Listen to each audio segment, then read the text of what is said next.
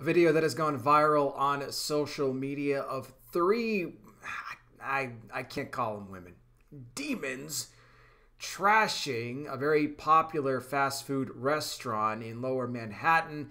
Has a lot of people talking, but what is really behind what took place here? Because not many people are talking about that, and I'll try to break it down for everybody here in less than 10 seconds. First, if you could, if YT lets you, try and hit that like button for me. Also, please share the video. Very important you do that. Hit the bell, subscribe, and wear the glasses because I'm blind. The name of the restaurant, Bell Fries. Very popular location. This took place on Sunday, July 3rd, and it's been some days since it happened, but it's still being talked about, and the video is still going around out there. In fact, I'll put the link for you down below. You can see exactly what took place here. But what they're saying here is that this whole thing started because the restaurant was going to charge an additional $1.75 for extra dipping sauce. Now, okay, is it annoying to have to pay extra for sauce? Of course it is. But does it warrant doing what these three demons did? Absolutely not. But here's the thing. I don't believe for 1 second this was about dipping sauce. And the reason that I don't believe that is because of what ensued here after they were told. You had one of the employees here that was actually filming what was going on. Two of them here, a 33-year-old woman and a 38-year-old man, were both injured here by these three demon women. Once these demon women were told about the extra fee of the sauce, well, they completely lost their minds, including jumping behind the counter, stealing $10 in cash out of the register, picking up a metal stool, even throwing it there at one of the workers. They both had sustained head injuries, by the way, and you can see this in the video clip for yourself. But then at one point, one of the women came at one of the workers with a taser. Okay, this isn't about dipping sauce. You're coming up here into a restaurant here with a taser, okay? This was not about dipping sauce, okay? You wanted to cause destruction. That was the whole goal here. And one of the workers even says here on the video, you're going to go to jail. You better stop. You're going to go to jail. But what do? They continued.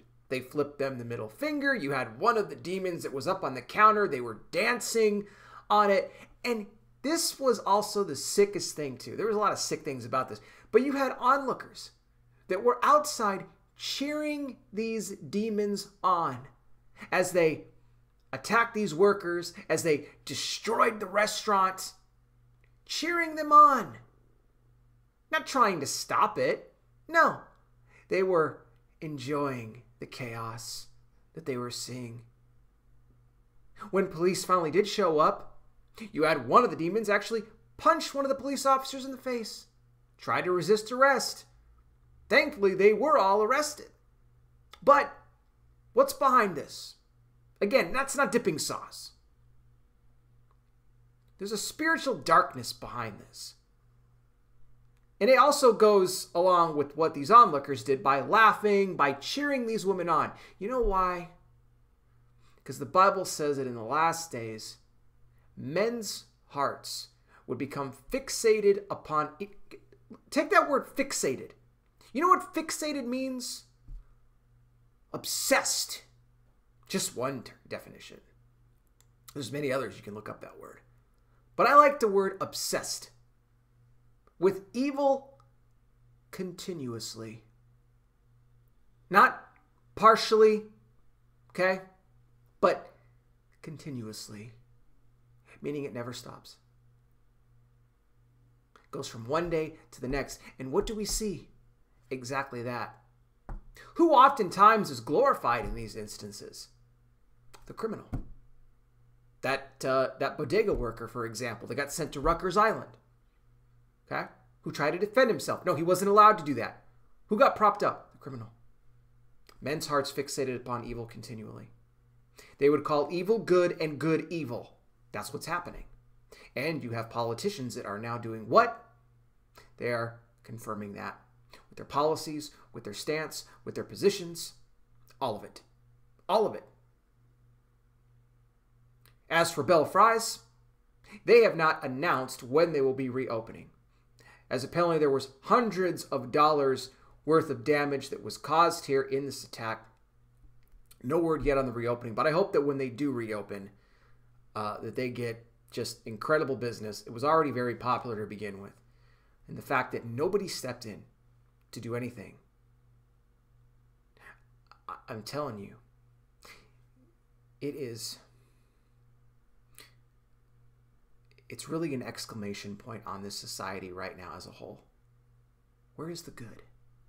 Is it completely gone? Has the spirit of Antichrist already took over?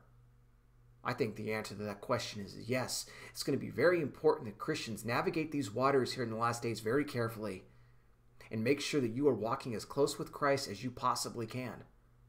Because this is lawlessness, which guess what is also the spirit of the Antichrist. He is the lawless one.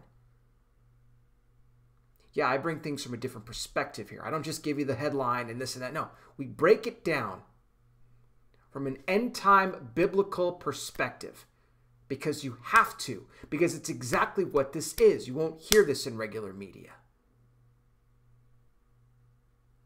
Hang tight to Christ in these final days. Pray for a supernatural covering and protection over yourself, over your family, every single day. And also for God's favor, because we're going to need it.